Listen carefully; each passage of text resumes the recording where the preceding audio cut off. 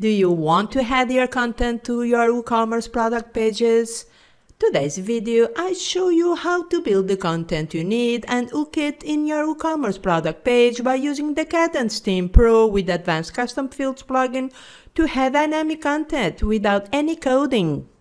Hey, welcome to my YouTube channel. My name is Natalie, a place to help you grow your WordPress business. I appreciate if you subscribe to the channel so you don't miss out any of my videos. In my website, I have installed these plugins: Advanced Custom Fields to store custom data in WordPress meta tables, Kadence Blocks Free and Pro to create a sales promotion pop-up, the Kadence Premium header for the Kadence theme to use the hooked elements feature. I will create 2 different hook elements, and WooCommerce for selling items. First things first, I want to add a dynamic element section to be able to loop custom content data. I'm assuming you have already enabled all the Kadence tools. You enable them by going to Appearance, Kadence, Dashboard, and Hooked Elements toggle on.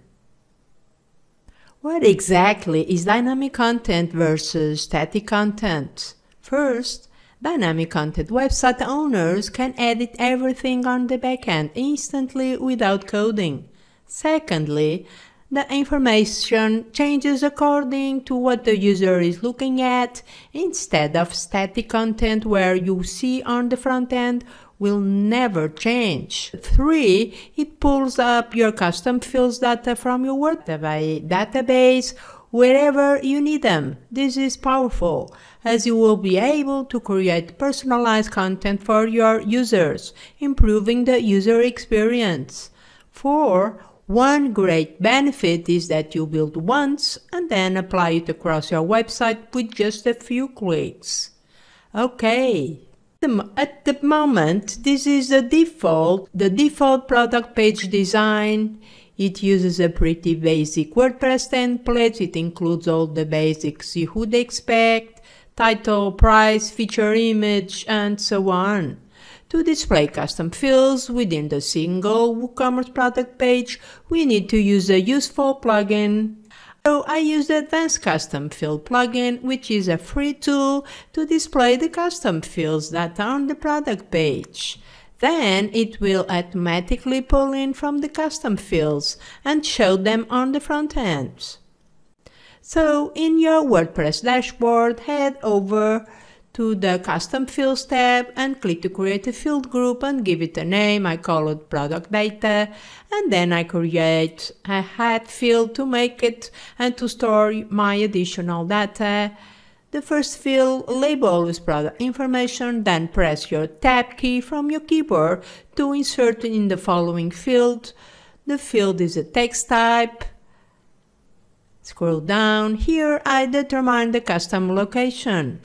To define where the field group is shown, I choose from the drop list post taxonomy is equal to t-shirts, as I only want to use these fields for the product category called t-shirt.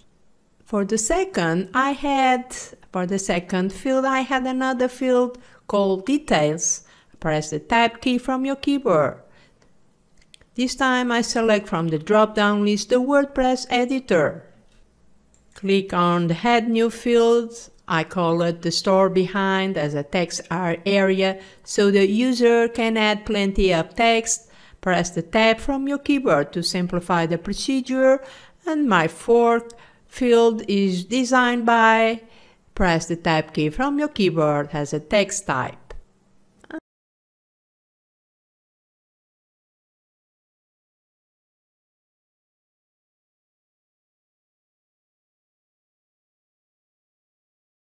Publish. Let me show you now how it looks like.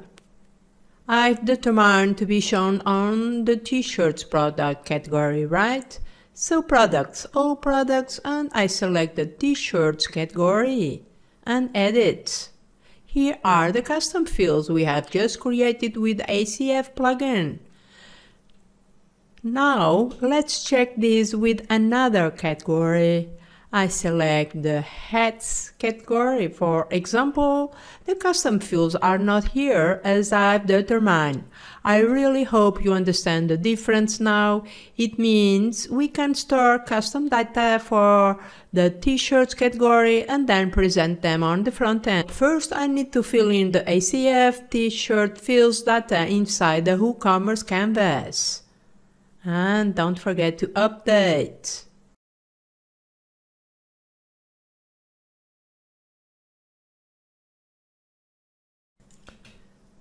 The next step is to create the content with the Kadence elements feature, and we pull in this data to the product page. So navigate over appearance elements and give it an element name. I call it t-shirt.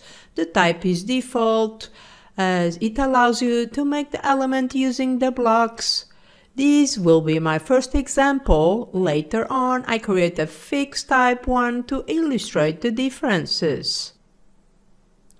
Click on the plus icon to add a Kadence row layout block. It serves as the container for our elements. The first block I want to use is the Kadence Pro modal block. I use the modal feature to place a promotion. Traditionally, pop-up windows are blocked by web browsers, modals are not. This block is triggered by a mouse click or a tap on a mobile. The Learn button is the pop-up trigger. I click in the Learn More text to change the bottom text. I selected the text and I wrote Get an offer. You can use the WordPress list view at the top to select the right element. With the block selected, to your right in the block settings, I stylize the colors to match the website colors. Select the block settings by clicking on the gear icon at the top. I make some quickly editing color work. And now let's edit the content area. I added a H4 tag heading block. I inserted my text 20% off today.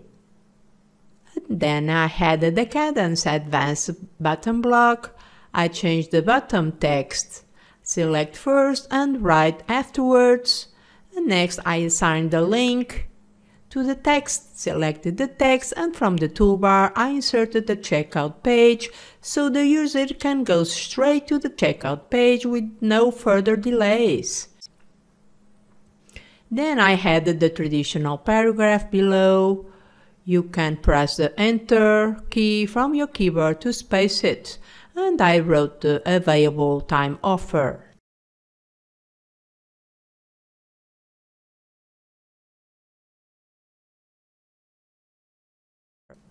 The modal box size width is 100% and the max width is 350 pixels. Under the modal close button, I put the size to 35 pixels with a dark color. I tweak some style options, nothing more. Now, I add a new Kadence row block by clicking on the plus icon. Inside there, I place the accordion block to pull in the custom fields data dynamically. Select the accordion block. Choose the design layout. I like to use the list view, so I press the 3 lines at the toolbar and then I select the pane. To bring in a dynamic data field, click on this icon, WordPress dynamic icon, and then select the ACF field you want to pull in, just like I'm showing you. It's under the post custom field section, and then the first field type I want to pull in is the product information for the pane. The final step is to click on the Add Dynamic Content button. Then for the second ACF field, by tapping the / key from your keyboard, you can quickly insert a block. I selected the paragraph in order to access the dynamic data icon. There it is. So press the dynamic icon and then all you have to do is to select the custom post field type you want to pull into the accordion block. My second field is details. I'm following my established order. and then confirm it by clicking on the Add Dynamic Data. You can delete the slash icon with your keyboard. Please note, every time you insert dynamic data, you get this no content message. Don't worry, consider this as a sign that it has been applied. Now I repeat the same procedure to pull in the remaining ACF fields data.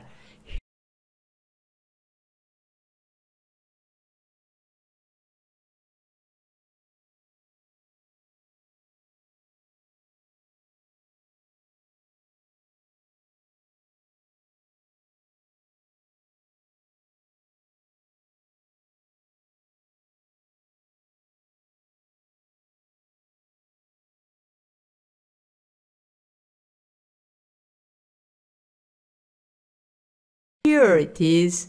No content is a good sign, remember. Delete the slash icon by first selecting and then delete it with your keyboard. Here it is my 4 ACF fields.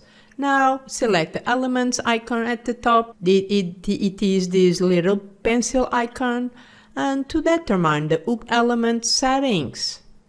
Under the placement drop-down list, I select the exact location. I'm looking specifically at the WooCommerce product lists before add to cart form or after the add to cart. I decide on before add to cart form. I configure to be shown on the single product pages as a group, and below I specify the product categories taxonomy and the category label and publish.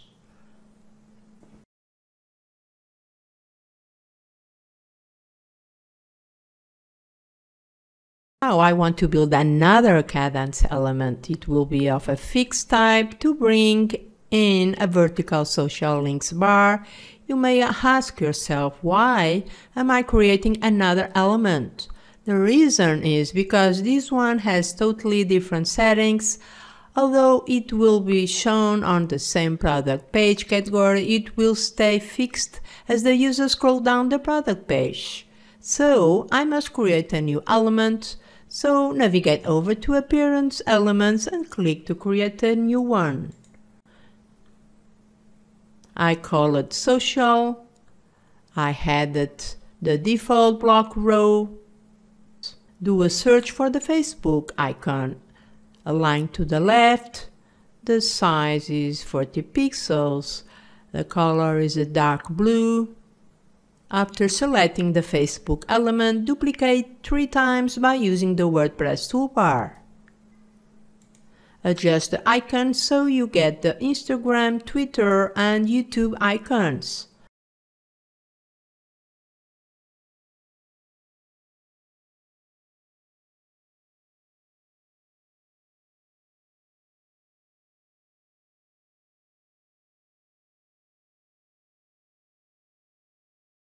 I just need to change the icons as everything else has been already configured with the Facebook icon.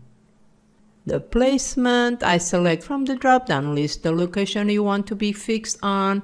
As you figure out, the options are less. I want a fixed top after scroll, meaning specifically that this hooked element only will appear after the user scrolls down the page at a certain distance. The X and Y distance from the edge is 20 pixels, and I define to be displayed only on the single products. Below I select by group, and below the product categories, and below I specify the category's name to be applied to. The moment I have put a 0 pixel scroll down distance to test out. Let's preview this quickly to check if the scrolling distance is good or yeah, it's too soon. I come back to the element settings and I change the scrolling distance to 200 pixels. Yeah, much better this way. Let's check what we have built. My modal pop-up is perfect, the dynamic data as well inside an accordion block element. Cool. If you enjoyed watching this video, please take a second to subscribe to this channel. It's free, it means a lot to me. It takes only 1 second, and don't forget to smash the bell icon so you get notified whenever I release new content. Thank you so much for watching. I will catch you in my next video. Bye bye.